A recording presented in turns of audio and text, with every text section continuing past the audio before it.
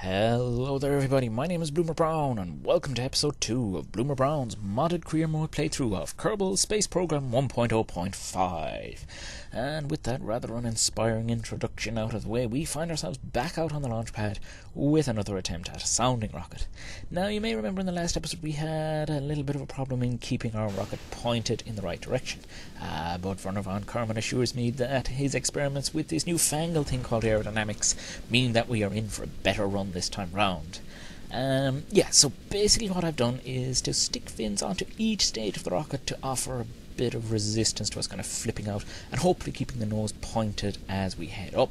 The fins themselves decrease in size as we work up to the stages, the idea being that as we drop each stage we still have a fin big enough to hold the rocket steady, but at the same time the fins on the upper stage won't be undoing the work of the ones on the stage behind it. And a little bit of an explosion there.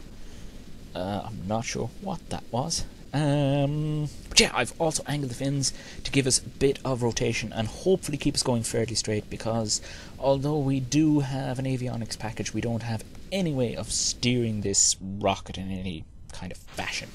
And as the first stage burns out and the second one lights, things are looking a lot better this time. I should probably also mention that after the last episode, the rocket I was trying to launch did splash down just north of the KSC, and being a bit of a fool, I didn't think to grab any of the signs, so I'll probably have to do another mission at some point to take care of that. And because the rest of this launch is pretty mundane, we are going to jump into a little bit of time acceleration, just to kind of speed things up. It almost seems as though I'm learning how to do this kind of thing. So yeah, we're just cruising up. Serious Mach effects there, getting a little bit of heating effects. The camera's gone crazy, and finally we've dropped the final stage actually. And as we cruise up, the Mach effects dissipate and we start slowing down. Checking the apoapsis, we are clearly outside the atmosphere. I can tell you right about now that is going to get up to around about 84 kilometers, which wasn't the original intention of this rocket launch, but hey, we're just going to roll with it anyway. And with us kind of approaching the edge of the atmosphere, I think we can drop out of time acceleration, jettison our fairing, and I'll hand you back to my original commentary to see what happened next. Oh dear. Okay, that's a bit of a problem. So we've made it into space, and it's time to begin to do a little bit of science. It isn't actually much of a surprise to me that this rocket did reach space in some ways, because this isn't the first attempt at this launch. I may cut at this point to show you why I am... oh dear. To show you why... no, wrong one. Oh, this is going to turn into a bit of a game. Yeah, so I did have a bit of fun there trying to get all the experiments with the probe spinning around on its axis and half the fairing still attached. You also probably heard the reason that I am doing so much post-commentary on this video. That noise got a hell of a lot worse through a lot of the audio. But anyway, with a slick swipe effect, we can magically jump back in time to the first attempt at this launch and see what went wrong.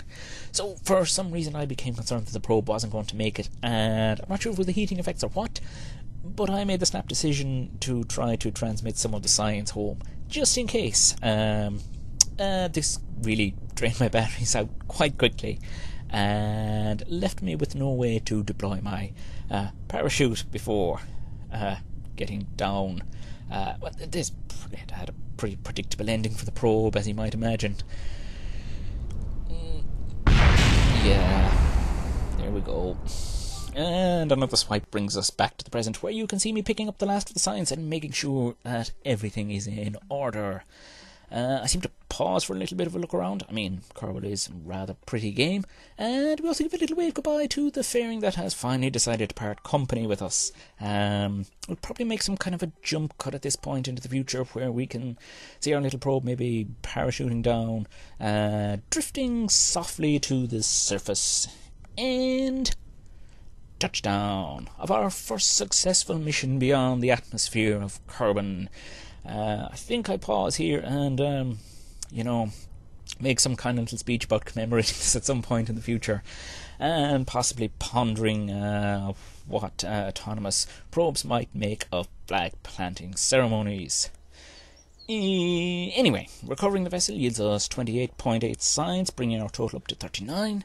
We also get some funds for the recovered parts, and yeah, that's all good stuff. So probably at this point we should jump in and see what I got up to off camera, because I know cutting details like this out of a series kind of bothers some people, and I would include myself in that bracket too. So first off, the admin building. I picked up a fundraising campaign thing. It gives us 5% reputation gains for some amount of funds that I can't read off the screen at the moment. Usually this one, it's great for funds, particularly early in the game. Granted, we're not really kind of building anything super expensive at the moment, but as we start to go on, I'm going to be building bigger and more expensive and more ambitious missions. And I've also upgraded the mission control just before launching the sounding rocket for the second time actually, and it'll give us some extra funds because we can, take up some extra contracts. And speaking of extra contracts, we now have 7 contracts active for ourselves, including a heat shield test landed at Kerbal, a test of the LVT-45 swivel engine, a test of some radial mount parachutes, the RT-10 hammer, and this contract, which is a new one to me and must be part of this update. We need to haul a Mark 1 command pod into flight above Kerbal. I'm assuming we can get this just by getting the thing airborne, since I don't see any sort of altitude or speed parameters associated with it. Yep, we've also got a stack decoupler test and an orbital contract as well. I think I'm probably going to build some kind of mission to kind of take out, if not all of them, then most of them in one go. I'm not really ready for orbit yet. I mean, it's not impossible. I mean, we could do it with the parts that we've unlocked. But, our solar, we don't have any solar panels unlocked at the moment. Our batteries are pretty weak. We've still got that 30-part limit in the VAB. I mean, we could find a way around all of that, but, at the same time, I want to keep the progression a bit slower and, kind of more logical or something. And over in the R&D Centre, I have unlocked the flight control node. And that gives us a few little parts. Yep, that second DP-10 is still hanging around in here, and I should probably do something about that at some point. Oh yes, while wandering around, I did find this little item hiding in here in the tech tree while I was recording. It's a bottle of Bub's beer. It's part of the Kerbal Inventory System mod. I actually don't think I knew this was in the game. I may have heard some kind of obscure reference to it at some point. I think it's actually a really cool and fun little idea, and I think I will definitely have to load a few bottles into some of my Kerbal or crewed missions to the moon and Minmus, and if I'm so bold, we might even make it out to Duna and, have a little bit of celebration if the Kerbals survive the landing. So yes, just waiting for the cut, really. Yeah, and here we go. So we're seeing some footage here of me getting ready to launch the next mission. I've obviously been in the VAB and built it. So we are reconditioning the launch pad and building our K1 rocket, and obviously we're going to roll that out. I won't make you sit through the whole thing. I just wanted to show that I am still using the mod, and we'll probably cut straight to the launch pad. And here we are out on the launch pad with the K1 rocket. This has probably been a couple of seconds for you. It's actually been, in reality, a few hours for me. Now, this rocket, I'm actually going to just begin starting our testing.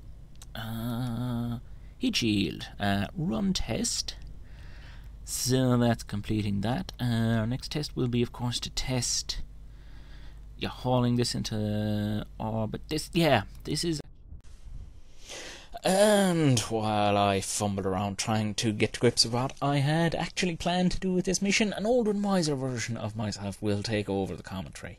So basically the plan is to take out 5 contracts in one mission. So you've already seen me test the heat shield, and when we light up those engines, we should complete a contract for the RT-10 Hammer, and as the rocket leaves the launch pad, we will also get a contract, I hope, for the Mark 1 command pod in flight over Kerbal. And there we go. 3 contracts completed, and we've only just lifted off. So we're pretty much golden. Even if this thing explodes or flips out in flight, it doesn't really matter. The mission has kind of been a success. Yeah, so the basic design of the rocket, we're looking at a first stage of an RT-10 Hammer. We've got 4 of those larger sounding rocket motors on the outside, mostly to make it cool. You know, it does look good. But I mean, they do provide a little extra thrust as well to get us moving. The next stage we have the LVT-45. Because we do have a contract to test it, I've also brought a little bit of fuel. I don't think you can do it without fuel anymore, and there's obviously some kind of a I can't see it. Yeah, 14 to 22 kilometers or something. And we've got a little speed thing there as well that we need to be within to test it. And we drop those motors there automatically. Lovely Mach effects there as we come close to twice the speed of sound. And yeah, I think we're getting pretty close to the test, so I'm going to hand you back to the original commentary. And we need to be going between 400 and 590. Now we're way above that speed. I'm just going to drop that engine, and I'm just going to wait for the numbers. We're assuming that this flipping out is a test of the command pod's, you know, thing with, you know, in preparation for manned flight to see how it responds to, you know, worst case scenarios. And lift, yes. Contract complete. And now it's back to the wiser version of myself again. So we still have the contract for the radial mount parachutes to complete.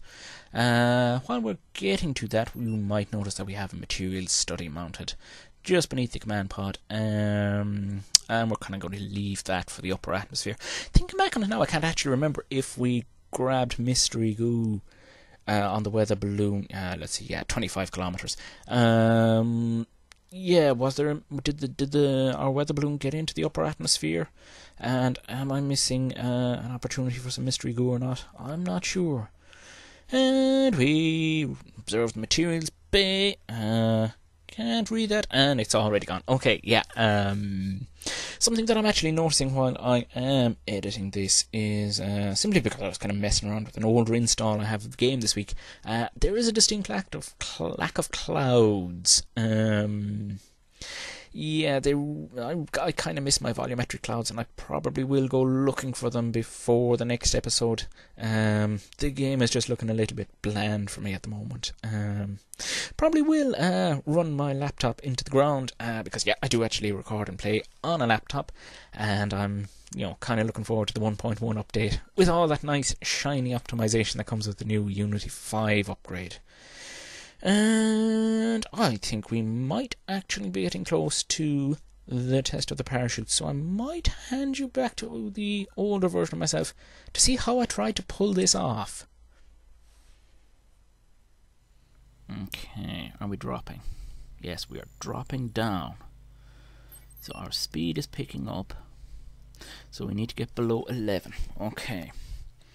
I think this will sort of start to stabilize as we go. It should anyway. It should start to go engine in. Okay, something's blowing up, and as it does so, when we get closer to 11, what my plan is to reignite the engine, slow ourselves down, set off our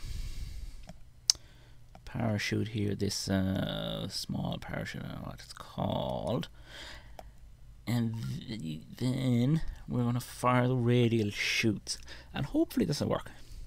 I mean, if it doesn't, it means that we have the radial mount chutes for free. But if it does, it'll give us, what, 6 contracts in one mission? I think that's... Is it going to be 6 contracts? I don't know. Oh, we'll see. Hold on. Okay, 14. Light the engine. Z. 200 meters per second. Let's get down. I'm gonna fire that chute. 12 kilometers. And we're coming down, so we're picking up a little bit of speed. We need to stay under 150. Just gonna pump up the engine. Keep our speed down. Oh, I'm actually tense. And fire the chutes. And another contract completed. Well now, I think that... Let's see how many contracts we actually got with that. Okay, contract complete. So that's the radial mount parachute contract. And this is rocket debris destroyed. Oh yeah, that's our solid motors from the sounding rocket motors. Yeah, that's more.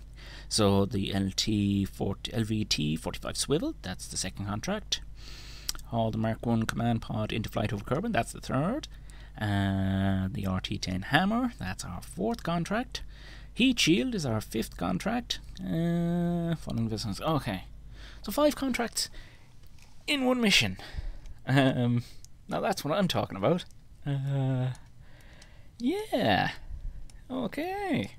I think I might be getting back into the swing of Kerbal. We do have a little bit of fuel left. Getting back into the swing of things indeed, Mr. Brown.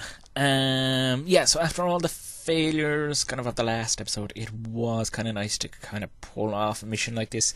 Yeah, I'd probably do a bit of warbling on the way down, but we can kind of skip to me trying to land this thing as slowly and softly as possible. I'm going to gently light the engine. Okay, I'm just going to give a full blast. Oh, we're very close. We're kicking up dust. Oh, a little bit too much. And the engine's burnt out anyway. Yep, the engine's gone. No more fuel. Will the engine survive? The engine will survive at this speed. It surely has to. Surely it will. And with the fuel gone, it's a little bit lighter. It should. And it does. Oh, look at that for a landing. Isn't that elegant? Oh. And while I pause to admire the celestial ballet of the moon and Minmus overhead and probably take some kind of a screenshot, we can jump back to the Space Center and maybe kind of do some kind of a little debriefing or something. Okay, so we've got 20.4 cents, bringing us up to 77 science, 77.1 science. Excellent. Parts, we got a whole lot of stuff and some funds back from that. So where to first? Let's see what we may be interested in unlocking over here. I think we want to go the science route. Batteries would be very useful, because if we start sending up unmanned probes, and this is going to take us into solar panels and that kind of thing, and I kind of am thinking about heading to unmanned orbital stuff as soon as possible. 77 science. General rocketry would be handy to have, especially at the top. I'm going to take this just because it'll make launching to orbit. The node will unlock in 40 days, so a little over a month. And then on top of that, I've got 57 science. I think, just for the batteries and the thermometer, it's an extra science experiment.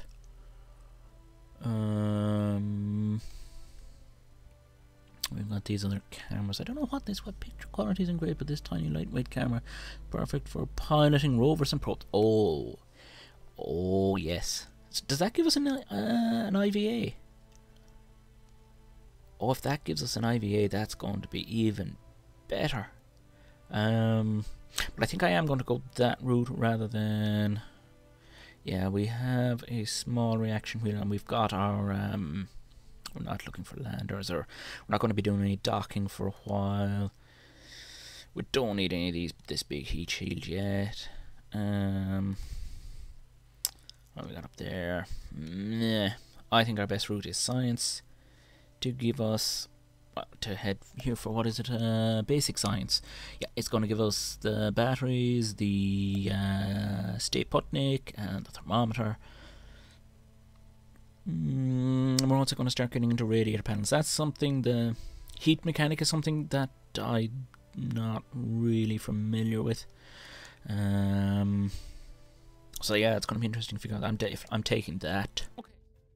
And over at Mission Control, I have nabbed us 4 new contracts. I am leaving one open just in case something kind of interesting pops up over the next couple of days in game.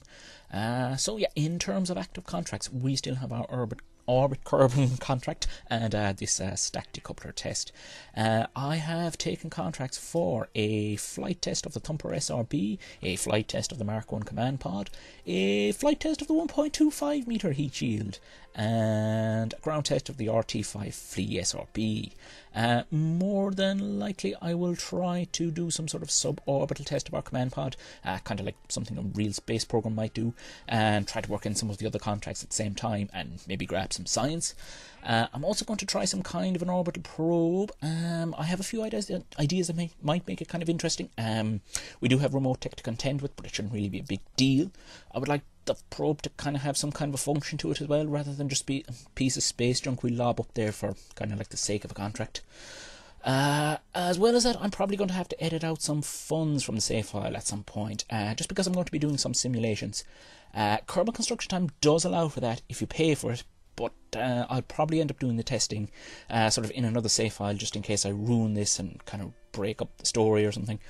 And for anyone who might be wondering, I will be doing things for real on camera. So if I kill Kerbals or make a fool of myself, so be it. I think it's probably kind of obvious from what I showed you with the sounding rocket failures. I mean, I could have just edited that out and pretended it didn't happen. But I think it's more fun this way. I probably will dry run a few big missions, but once I'm recording, that's basically going to be it. So yeah, I hope that you kind of enjoy watching this little video. Thank you for tuning in. You have been watching Bloomer Brown on YouTube, and I will see you next time.